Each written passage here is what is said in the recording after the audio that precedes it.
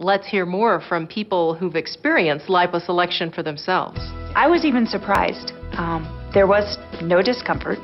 I mean, I knew that that's what everybody said they were experiencing, but I was like, oh, there's got to be something. My recovery was very, very easy.